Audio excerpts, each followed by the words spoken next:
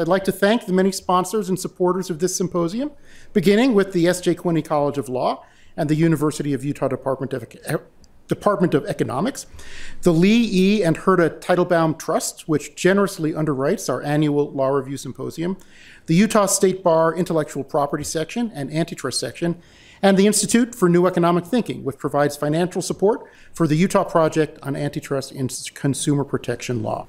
All right, so let me tell you a little bit about Lina. Lina attended Yale Law School, and while a third-year law student, she wrote her famous and influential article, Amazon's Antitrust Paradox. Then after graduating from law school, she worked as the legal director at the Open Markets Institute. And during that period, she continued to write a large number of influential antitrust papers. She then joined the faculty of my alma mater, Columbia Law School. In 2019, she was appointed counsel to the House Judiciary Committee's Subcommittee on Antitrust, and in 2021, President Biden appointed her as the chair of the Federal Trade Commission. So, quite a trajectory for a young scholar.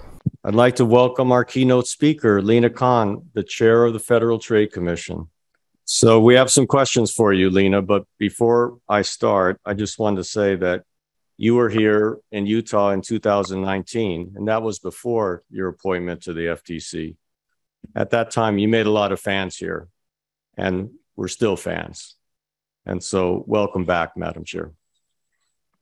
So our first question is about Section 5 of the FTC Act. And on our first panel, Bob Land and our chief federal judge here, Robert Shelby, are going to discuss whether courts have strayed too far from the actual text of Section 2 of the Sherman Act. In a recent paper, Antitrust Antitextualism, Dan Crane argues that this is also the case for Section 5 of the FTC Act. In 2021, the Commission voted to rescind the previous restrictions it had placed on itself with regard to Section 5. So where are we now with Section 5 of the FTC Act? Well, first of all, good morning, everybody. It's so great to be able to join you all, albeit virtually and remotely. I regret that I'm not able to join in person. I had a terrific time visiting Salt Lake City at the conference you all hosted a few years ago. And once again, you've managed to gather such a fantastic group of scholars and thinkers.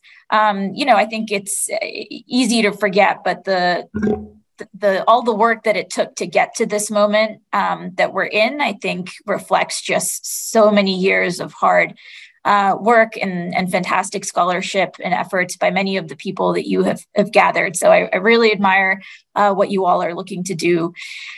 So on Section 5, the big picture is we are working to bring Section 5 back in line with our statutory text and legislative history and precedent. For those who aren't familiar, Section 5 really is the heart of the FTC Act, the law that created the Federal Trade Commission, and it prohibits unfair methods of competition. These were the words that Congress used, unfair methods of competition, which is distinct from the language that was used in the Sherman Act. And the legislative history and context also show that it was actually lawmakers' view that the Sherman Act was too limited and that the rule of reason standard that courts had introduced there was too vague and too open-ended. And this is really what drove Congress to pass the FTC Act, to create a new administrative body with a related but distinct legal mandate. And as you alluded to, over the last couple of decades in particular, there's been a retreat from really exercising this unique legal authority. And so for the better part of the last year, we've had a team in place carefully reviewing all Section 5 case law, so all instances in which the FTC pled a standalone Section 5 violation. We really want to ensure that any articulation of Section 5 that we offer conforms strictly to both the underlying text and the governing law, the laws that's still on the books. So the policy statement is in the works, and I'm really hopeful that we'll be able to share it and publish it in the coming weeks. Okay, but independent of congressional intent, do you think it's good policy for the FTC to have such broad discretion, even independent of the Sherman Act and the Clayton Act? Yes, I mean, these policy determinations ultimately are ones for Congress to decide, and I don't see it as my role or the FTC's role to second guess that. In practice, I think there are at least two ways in which having a legal authority that's broader than the four corners of the Sherman Act can be extremely useful. So one is instances where the Sherman Act is not covering business practices that are pretty clearly violating the spirit of what the Sherman Act is intended to prohibit. So the classic example is what are known as invitations to collude, where technically there is no agreement that has been formed, and so you can't directly reach it under the Sherman Act. But at the end of the day, you still have a firm seeking to collude. The second context is that I think Section 5 and specifically the text of Section 5 really nicely illustrates that Congress recognized that there is a distinction between fair and unfair methods of competition. And this language really reflects that view that not all methods of competition are fair game. And Congress created the FTC to engage in the exercise of distinguishing between fair and unfair. And the Supreme Court has, time and time again ratified this broader mandate. And so, when we're engaging in this exercise, we're really doing it with those things in mind in particular. Yeah, okay. So one more follow-up on Section 5. I wanted to ask you this up front. As the FTC broadens its goals, is it going to have the resources that it needs in order to be successful? So it's no secret that the FTC's resources have not kept up. Currently, the FTC's total headcount is around 1,200. And that's around 2/3 of what it was back in the early 1980s. Meanwhile, the size of the economy has grown, I think, around eightfold. So we're definitely under-resourced, and that forces a lot of very difficult questions around what we're able to prioritize and what we're not able to address. This becomes a particular strain during years where we have booms in merger filings. So last year in particular, we saw a 70% increase in the number of merger filings. It was just an off the charts year. And I think in those instances in particular, we're really having to divert resources to make sure that we're not permitting unlawful deals, but we're not able to catch everything. This in particular, I think, is also why the type of whole of government approach to competition policy that the administration has prioritized is so critical, because the DOJ and the FTC are no doubt lines of and administering the antitrust laws, but there are also a whole set of other agencies, including sector-specific regulators, that also have competition tools and have the opportunity, especially when they're conferring certain types of government benefits or engaging in other types of more routine engagement with industry. They have the opportunity to be attaching certain types of conditions that can also be promoting competition. So this was an insight that was much more readily acknowledged through the mid-century, where things like government procurement were very actively and deliberately structured in a way to promote competition. And I think some of the work that we've seen from agencies over the last year are really seeking to revive that spirit and approach. Okay, let's switch gears a little bit. Let me ask you a completely different question. In March of this year, you received a letter from a bipartisan group of Congress members, including Utah Republican Congressman Burgess Owens from the 4th District here in Utah. And the letter asked the FTC to enforce the Robinson-Patman Act. And as you know, the Robinson-Patman Act prohibits large retailers or buyers from receiving lower prices than their competitors. The letter argued that small business provides unique benefits to the country, and it pointed out that the FTC has not brought a Robinson-Patman case since 2000. So the question is, what can you tell us about the thinking at the FTC about the Robinson-Patman Act and its enforcement? Yeah, it's a great question. So as you noted, the Robinson-Patman Act is another law on the books that hasn't seen a whole lot of enforcement in recent decades. It bans in particular practices like secret discounts and secret rebates that might only be available to large and powerful firms, and bans certain types of economic discrimination. When Congress passed the law, it really went out of its way to note that the goal here was to prohibit certain forms of economic discrimination. So while it permitted things like quantity discounts, it banned certain types of advantages that could only be won through raw bargaining power or muscle. And for decades, Robinson-Patman was actually a real mainstay of FTC enforcement. So through the 60s, Robinson-Patman cases comprised a pretty sizable share of the FTC's docket. That, of course, has looked very different over the last couple of decades. And so we're taking a fresh look at Robinson-Patman. I really worry about instances in which enforcers just decide that they don't agree with the values or the policies underlying laws that Congress has passed, and so walk away from enforcement entirely. So we're having to build up institutional muscle to determine how we might be able to move forward in this area. Earlier this year, we issued a policy statement, in particular, noting that Section 2C of the Robinson-Patman Act prohibits commercial bribery. And some of the practices that we've heard about in the pharmaceutical context, including these rebates between pharmacy benefit managers and drug manufacturers, could, in some instances, risk running afoul of that commercial bribery prohibition. So to market participants notice that, we're looking very closely at the Robinson-Patman Act, and as we're investigating and reviewing conduct, Robinson-Patman is absolutely going to be fair game. My colleague, Commissioner Alvaro Bedoya, a few weeks ago gave a speech noting in particular the importance of the Robinson-Patman Act and the fairness values that it enshrined. He, in that speech, goes deep into the legislative history and notes his strong support for enforcement. So highly recommend folks give that a read as well to get a sense of some of the thinking underway at the agency right now. Okay, I know that the FTC has brought a 2C case, but will they consider bringing 2A cases? My impression is that it's pretty rampant that since there's not been very much enforcement of the Robinson-Patman Act, that sellers of products, the salespeople, don't really take, they don't take into account, they don't look at who the competitors are. They don't take into account whether they're violating 2A or not. That's just been my impression. Yeah, we're looking at the statute as a whole. And last December, we actually also initiated a 6B study into supply chain disruptions.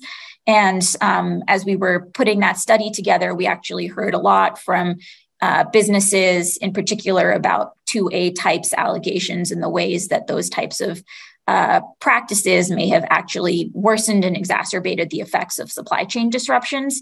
So that's something on our radar as well.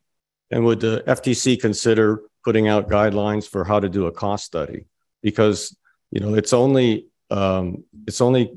price differences that aren't justified by efficiencies that are a violation. And to show whether there are efficiency justifications, you have to do a cost study.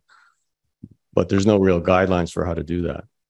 Yeah, that's an interesting idea. And look, I'm under no illusions that Robinson-Patman is a perfect statute. I think it's incumbent on us as enforcers to identify for lawmakers if there are particular areas where clarity could be needed, or for ourselves to be identifying for the market and for the public, how we would be pursuing the analysis here. So I think that's an interesting suggestion. Okay, switching gears again, our third panel is about labor here at the conference. And recently, the FTC issued a policy statement on enforcement related to gig work. Can you talk a little bit about the FTC's efforts to protect gig workers? Might we see a challenge, for example, of a vertical restraint by a gig platform aimed at preventing multi-homing by workers? And so, for example, what if there's a rule that prevents ride sharing or ride hailing workers from working both at Lyft and Uber, just as an example, at the same time, I mean. Yeah, and I know many people at the conference have done a whole set of really important work on the gig platform economy in particular that we're definitely learning from and drawing from.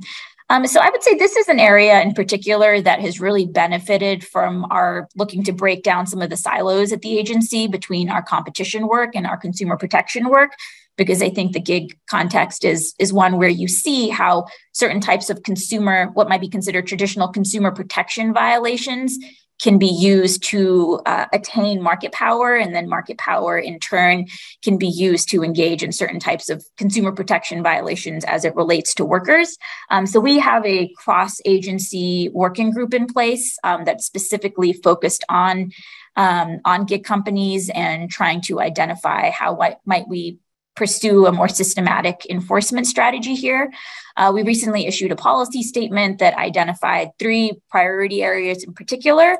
So one is false or deceptive earnings claims. So we've heard allegations that some of these companies have made claims about how much, say, drivers could be earning through their platforms that are not always entirely accurate. Those types of deceptive claims can be pretty bread and butter violations of some of the consumer protection violations. We've also heard about certain types of constraints imposed on workers, including through contractual terms and certain types of restrictions on mobility that can implicate both the competition authorities as well as our consumer protection authorities. And then we're looking at unfair methods of competition more generally, including allegations of wage fixing, but other types of unlawful business practices that may be transpiring. So we're taking a broad look. And again, I think this is an area that's really benefited from a more interdisciplinary or cross-agency approach. I want to ask you a few questions about mergers. And I want to start with a case that was brought by the FTC here in Utah.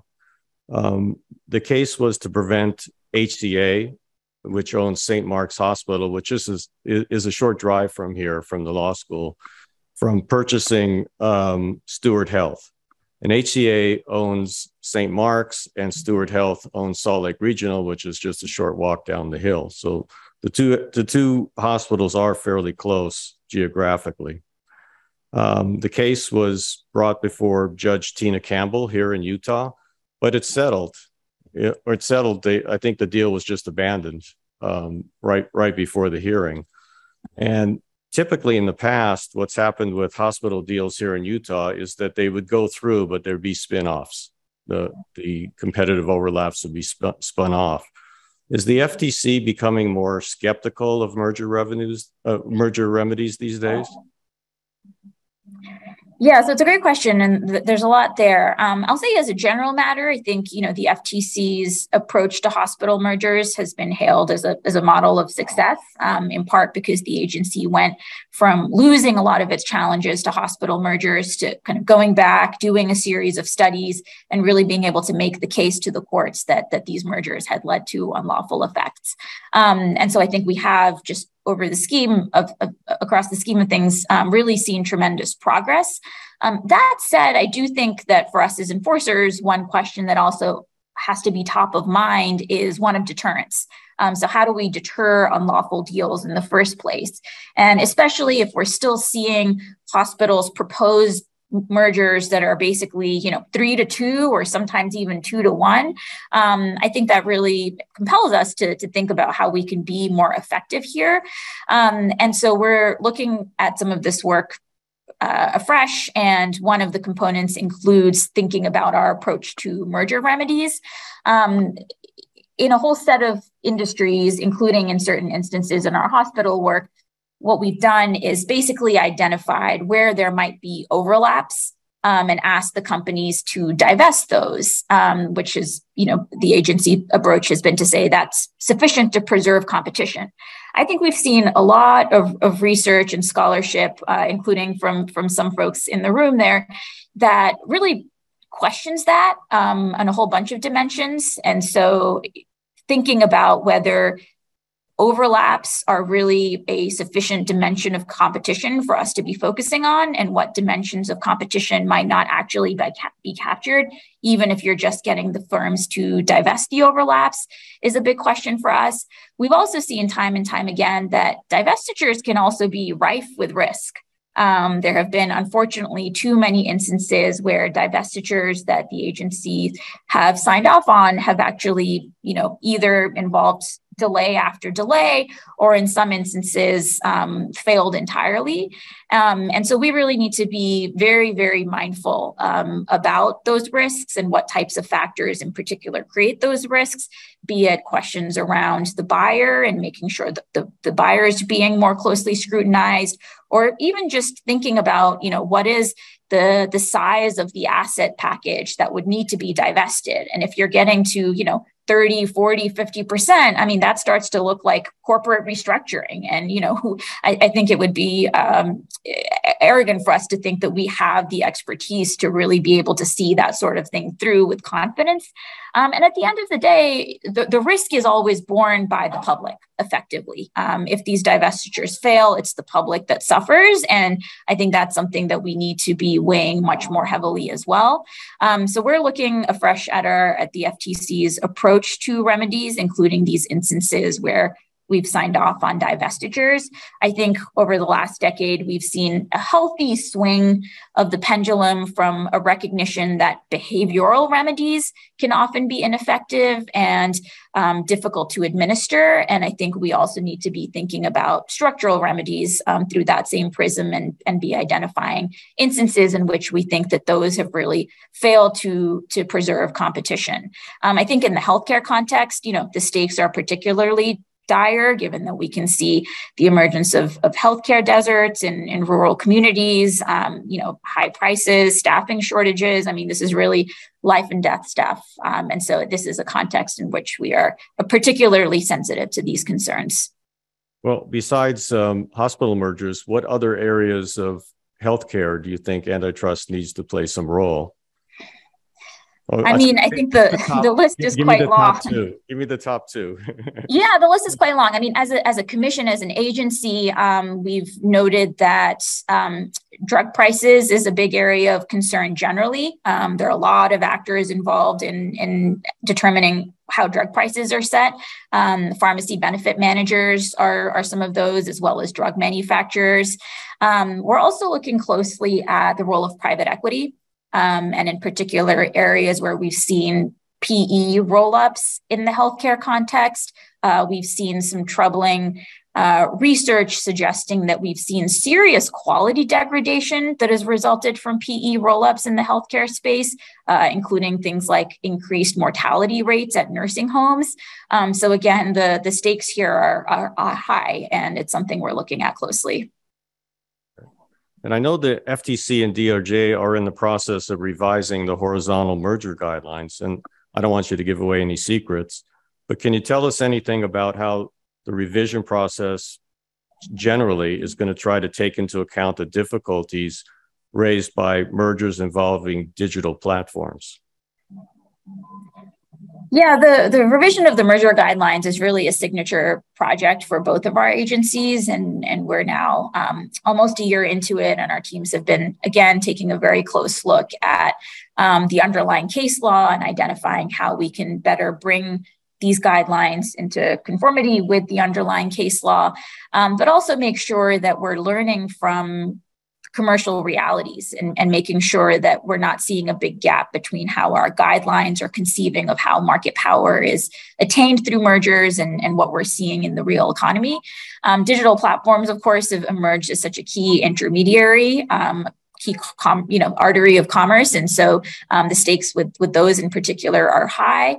I think we've seen how at the turn of the century, there was an assumption that digital markets in particular are fast moving. And so we should really err on the side of being hands off, because any instances in which firms would acquire market power would be quickly dissolved through new entry.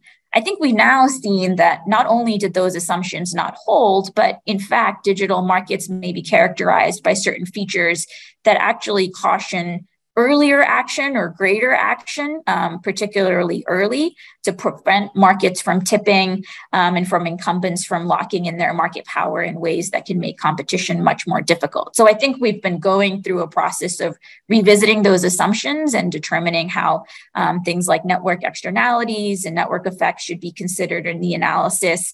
I'd also say more generally, I think there's an interesting way in which we see some of these platforms make serial acquisitions or acquisitions in unrelated markets.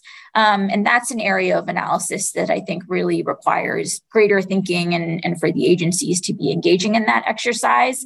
Back in the 70s and 80s, there was a robust discussion about what were then known as conglomerate mergers. And the FTC in particular was very much involved in thinking about how should the merger laws apply in the context of conglomerates. What happened was that we then ended up seeing, divestitures and the breakup of these conglomerates, and that discussion about how to be thinking about when incumbents are entering unrelated markets hasn't really occurred in the same way. Unlike in the industrial age, where you would see certain types of diseconomies of scale hit, such that there would be more obvious limits to when a particular firm might be entering into an infinite number of markets. I think the dynamics in digital markets are different, so that those diseconomies don't hit in the same way or just hit much later, that really compel us to think afresh about how to be approaching instances where you have dominant platforms that are engaging in all sorts of lines of business, including through mergers and acquisitions. So it's something that's top of mind for us. But just following up on what you said about serial acquisitions, suppose they're horizontal, but they're really small in nature, and then they happen one after another, like a drip, drip, drip sort of situation. And then at some point there's a tip, and there's dominance on some aspect of a platform or the whole platform. I mean, how do you handle situations like that? Yeah, I mean, I think at the very first stage, you need to be knowing that these transactions are happening. So the FTC actually did a study looking at acquisitions by 5 big technology platforms and found that there had been over 800 of these acquisitions. In particular, many of them had not been reported to us because they didn't meet the HSR threshold. So I think there are questions around, how do we make sure that the mergers that we are being notified of actually include some of those potentially smaller deals. We've also seen, certain types of avoidance devices that have been pursued with an eye of sidestepping HSR. So I think there's an opportunity to be tightening up there. I think more generally, the role of data in these markets and the way that can also enable tipping is something that we need to be more sophisticated about. And as you may know, the FTC over the summer actually filed a lawsuit seeking to block Facebook, now Meta's acquisition of Within in the virtual reality space. So that's an area that, it's now publicly known we've been looking at. I do think that more generally, these moments of potential technological transition can be really important because they're oftentimes the biggest opportunity that new entrants have to come in and dislodge incumbents. We know, all the way back going to Microsoft, that those moments of transition are when the incumbent can feel most threatened. And so then, engage in potential unlawful acquisitions or other types of unlawful conduct to maintain the monopoly even during the period of technological transition. So in as much as right now we are seeing that period of technological transition, be it in the context of the cloud or voice assistants or virtual reality, these new technological contexts and the potential emergence of these new platforms, I think we have to be especially vigilant across the board, but particularly in the merger context too. And a lot of these mergers are vertical. I mean, and the FTC has been active recently in challenging vertical mergers. For example, the Nivea Arm litigation and the Lockheed Aerojet deal. What does the FTC learn from those experiences? Yeah, those were both lawsuits that we filed late last year. Both also led to abandonment, so we didn't actually even end up going to trial. Both of those were very significant for our agency. As you know, there had been a assumption that vertical mergers in general are likely to confer significant efficiencies, and so we should again err on the side of under enforcement there. I think we've seen a whole set of instances in which either those efficiencies haven't materialized. If they have, they've been passed on. They have not been passed on. But also the whole set of harms that can also emerge, be it some of the traditional ones like foreclosure or the sharing of sensitive information, or just more generally certain types of conflicts of interest that can emerge. So I think there's been a ton of empirical research and evidence that shows that we really need to be scrutinizing these vertical deals much more closely as well. I think this also really touches on the issue of remedies as well, that, we need to be, particularly in the vertical context, be extremely wary of behavioral and even with structural, be, skeptical and make sure we're being mindful about when these will or won't work. This is another area where we've been taking a very close look at the underlying case law to make sure that the case law that is still on the books is actually the case law that we're using. I think there have been instances in which certain renditions of the merger guidelines have offered an articulation of how we will scrutinize deals that hasn't actually made full use of the laws that's actually on the books, including in the vertical context. So again, as we revise the merger guidelines, making sure that the guidelines are fully conforming to the underlying law is going to be a key priority. So you mean you're going to take seriously the Supreme Court precedent on vertical mergers that's never been overturned, but is just ignored? Yeah, as a general matter, as enforcers, we don't think it's our position to just ignore the case law on the books. So our teams have been taking a very close look at that. Okay. All right. So here's a more difficult question for you about conglomerate mergers, since you raised that issue. Would the FTC consider a challenge to a large conglomerate merger, say, for example, I'm just making this up, Walmart and Apple? So a situation where the competitive overlaps are pretty small, but the resulting size of the post-merger entity is enormous. So what would be your thinking in a situation like that? I mean, without, weighing in on any specific deal or hypothetical deal, the law says that deals that may substantially lessen competition are illegal. And I think it's up to us to be thinking carefully about what are the potential dimensions of competition and how do we make sure that we're not just being one-dimensional in thinking about that and not just looking at things like horizontal overlaps or even traditional vertical relationships. Again, especially in the digital economy, the way that firms are interrelating to each other becomes much more complex than just horizontal or vertical. And so we need to be thinking about all of those dimensions as well as the role of data.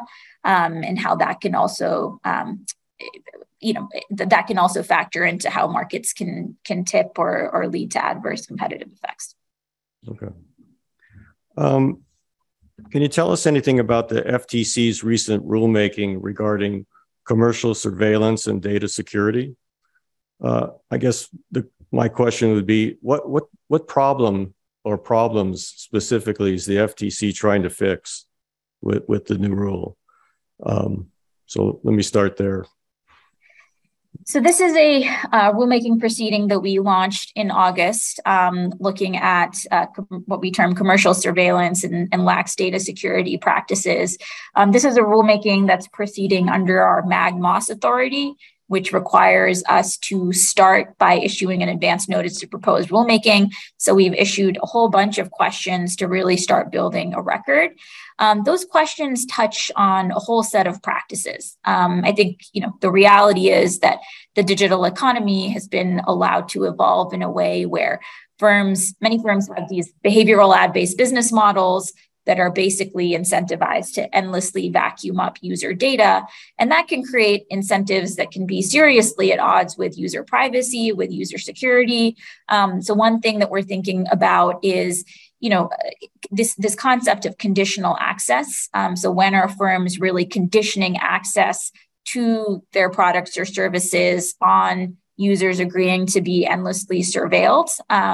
There are other types of practices that the ANPR also looks at, including the role of automated decision-making technologies, algorithmic bias, the ways that these practices in particular can affect particular communities, including children's and teens.